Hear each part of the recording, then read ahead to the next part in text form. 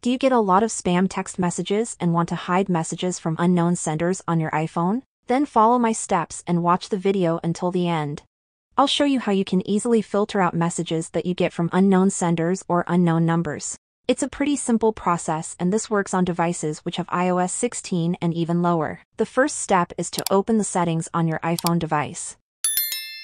And when you open your phone settings, you need to scroll all the way down until you can see a messages section, so tap on it to open it.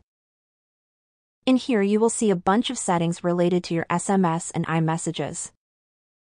So you need to find the message filtering section and then enable this filter unknown senders.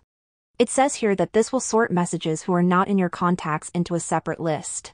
From now on, whenever you get text messages from numbers that aren't in your contacts list, the Messages app will automatically sort them into known and unknown categories. And that's how you can hide messages from unknown senders on your iPhone. If this video helped you out, it would really mean a lot if you leave a comment down below or subscribe to my channel. Thanks for watching, and see you in the next video.